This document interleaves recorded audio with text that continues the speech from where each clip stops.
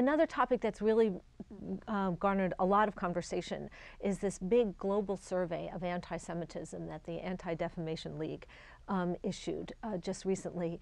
And a couple of really important themes. One is the prevalence of anti-Semitism. Almost half of those surveys had never heard of the Holocaust. So there's a lot of teeth gnashing, but because this is a Jewish survey, there's of course a lot of pushback as well. People really seriously questioning the methodology, and I'm wondering what you all think about that. Our columnist Jay Michaelson actually took the poll himself, Rabbi Jay Michaelson, and found out that he would actually be considered an anti-Semite. Now, do you think that was a kind of riff for him, or do you think there's some truth in that?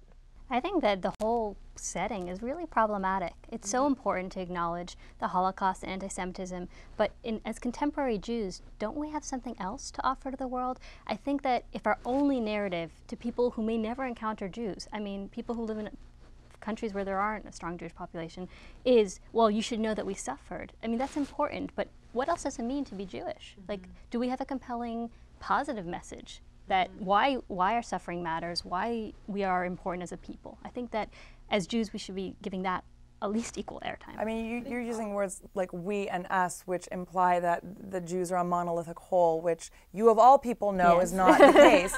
And so I think therein lies the thorny problems of who gets to set the agenda, and I mean, who is this voice of united Jewishness going out into the world?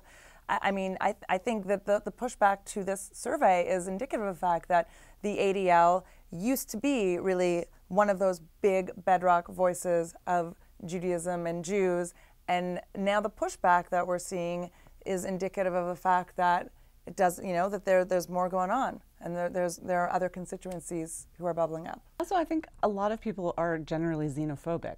I mean, maybe, I don't know if 25% of the world are just xenophobic, and when they say they have negative feelings about Jews, they also have negative feelings about a whole host of it. Canadian. I mean, I was talking. As a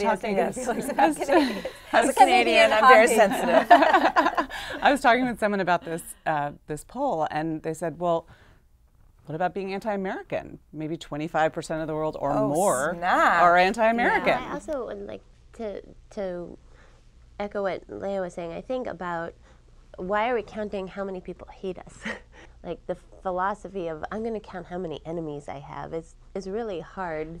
That's such an interesting point, because I often quote this to people and they just don't believe it. But Robert Putnam was a brilliant Harvard scholar, but his latest work is amazing. It's there's a book called actually Amazing Grace, and it's a broad analysis of big surveys done of Americans' attitudes towards religion. And guess what? We, Jews in America, are the most loved religious group. And I mean, it's there in black and white. You can see it. But Abe Foxman can't raise money on that.